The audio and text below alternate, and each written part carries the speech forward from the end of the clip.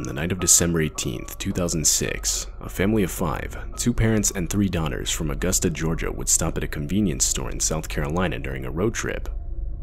The stop was meant to be quick, and so the parents would leave their daughters in the parked car just outside the building while they went inside. While this was taking place, John Barton, a 55-year-old man dressed as Santa Claus and driving a motorcycle with an attached sidecar, had pulled in to fill up with gas. Noticing the 3 children alone in the parked car, the man dressed as Santa would give them a hand signal to come over to him. The oldest of the girls, who was only 8 years old, would unlock the car from the inside and walk over to the man who she believed was Santa Claus. Her 2 younger sisters would not be far behind. John Barton explained to the girls how he wanted to show them his stuffed reindeer in his attached sidecar. He then convinced the oldest girl to get inside, where he would then drive off back onto the highway. Upon seeing the girls standing in the parking lot, their father, Trip Morris, would run to his car and chase the motorcycle. Meanwhile, the mother would stay back with the 2 remaining daughters and call the police. The pursuit of the father and the man dressed as Santa would last multiple minutes. At times, the 2 would reach speeds of 80 miles per hour. All the while, the father would repeatedly flash his headlights. After some time, John Barton would seemingly give up and pull into a church parking lot, where Trip Morris was able to confront him and recover his uninjured daughter. John Barton would flee the scene, but later be found by police hiding in a utility room at a nearby bar, still dressed as Santa Claus. John Barton would then be arrested, and he would later be charged with kidnapping.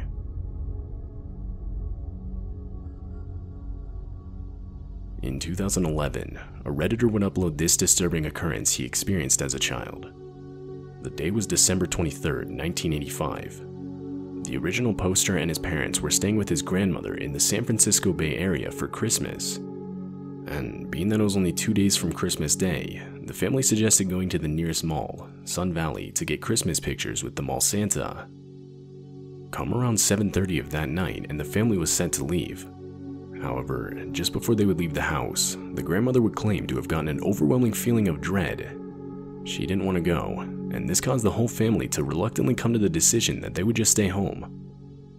Later that night, at 8:35 p.m., an inbound plane headed for the nearby airport Buchanan Field would miss its target due to weather and strike the Sun Valley Mall.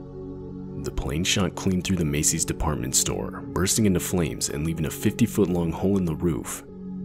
Wreckage and debris were scattered all across the rooftop and into the mall below.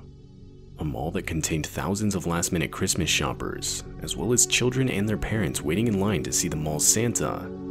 The same line that the Redditor and his family had planned to be in. At the time of the crash, no one knew exactly what had just happened. Some thought an explosive was detonated. Others thought it was an earthquake. The scene was one of absolute chaos. The building was filled with smoke and soot. Those who weren't injured were desperately using the water from the mall's fountain and ice from refrigerators to treat burns of the injured. Unfortunately, the 3 aboard the plane were instantly killed upon impact. On the ground, a total of 79 people would be injured, and sadly 4 would lose their lives. Following the incident, multiple lawsuits would be filed on the basis that an airport should not have been allowed to be built so close to a shopping mall.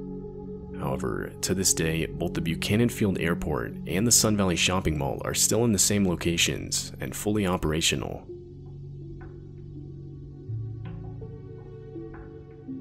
On the morning of December 23, 1974, at the Seminary South Shopping Center in Fort Worth, Texas, 2 girls had plans to go Christmas shopping. The first, Rachel Trelisa, age 17. The second, Renee Wilson, age 14. Just before they were going to leave, 9-year-old Julianne Mosley would ask to tag along, which the older girls would allow. The 3 would end up leaving a little before noon. Their plan was to be back home by 4 p.m. at the latest. However, 4 p.m. came and went, and there was no sign of them. It wasn't until around 6 p.m. that the families of the girls started getting concerned. It was around this time that the parents decided to head to the shopping mall themselves. They would find the girls' car parked in an upper-level parking lot filled with recently purchased Christmas gifts, but the girls themselves were nowhere to be found. Immediately upon the discovery, the parents would call the police and file 3 missing person reports. The police originally believed the girls ran away. exactly one day after their disappearance, Rachel's family would receive a letter that read, "I know I'm going to catch it, but we just had to get away. We're going to Houston. See you in about a week. The car is in the Sears upper lot. Love, Rachel." However, the families of the girls were not convinced. For one, the families all claimed that none of the girls had shown any signs of wanting to run away leading up to the disappearance. And two, the letter supposedly written by Rachel had originally misspelled the word Rachel. It was first written with an E, but then written over with an L, the correct way to spell it. Rachel's family finds it highly unlikely that Rachel would misspell her own name. Ever since that day, December 23rd, 1974, none of the three girls have been found. The letter that showed up the next day on Christmas Eve was the last piece of evidence ever discovered. Therefore, it's unclear what happened to the three girls. The case has been dubbed the Fort Worth Missing Trio.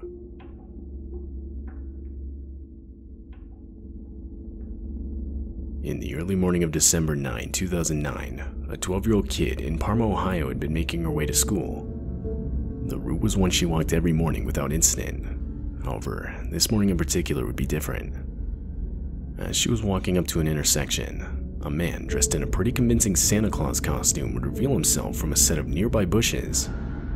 The man's costume was complete with boots, a belt, a hat, a white beard, and of course the red suit itself. The man would attempt to lure the kid towards him, but startled by the man, she would avoid him, and without saying anything continued walking right past him. This would cause the man to step out of the bushes and follow the girl. The man would then attempt to grab the girl on multiple occasions, but after much resistance, he was unsuccessful and would flee the scene on a public bus. The girl would then enter a nearby store and explain to the owner what had just taken place. The police would immediately be called. The man dressed as Santa, later identified to be a man named Anthony Russo, would be found and arrested carrying a sack and a large box of candy canes. Anthony, along with his suit, would be taken directly to the Parma Police Department.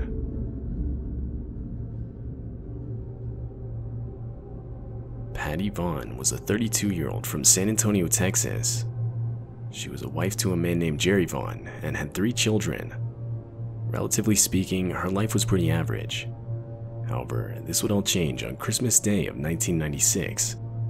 On this day, Patty would randomly disappear out of nowhere, leaving behind her whole family. But by looking into the case further, the disappearance starts to look less and less random. In the months leading up to her disappearance, Patty and Jerry Vaughn would begin a 6-month trial separation as their marriage was beginning to fall apart.